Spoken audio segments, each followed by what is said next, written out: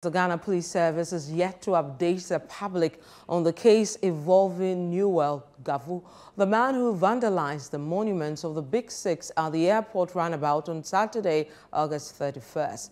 Gavu was seen in police custody on Monday morning, but was later whisked away in a private car to an unknown location. Fred Deho has more. A man identified by the police as Newell Gavu was seen in a viral video widely circulated on social media vandalizing the effigies of the Big Six at the airport runabout in Accra on August 31, 2024.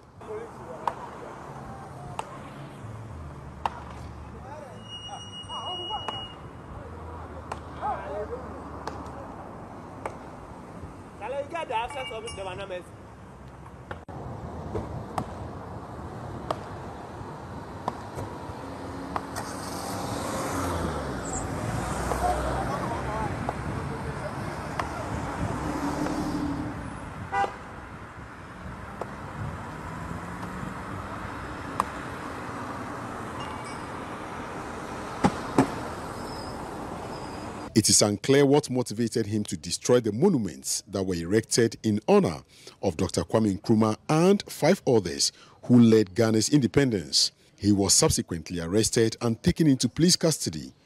On Monday, ChannelOne TV visited the airport police station to obtain details, but the police declined to comment. The suspect was later taken away in a Toyota car to an unknown location.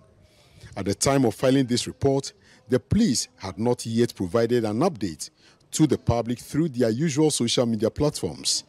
Meanwhile, ChannelOne TV has guarded the Ghana Airport Company Limited has begun the process of replacing the busts.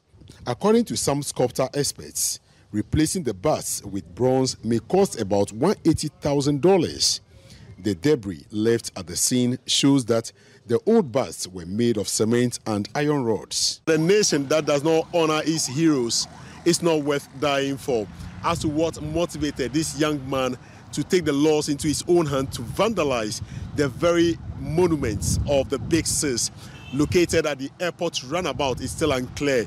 But one thing is for sure is that the police has assured that he will be dealt with the full length of the law. My name is Fred Deho reporting from the airport runabout for ChannelOne News.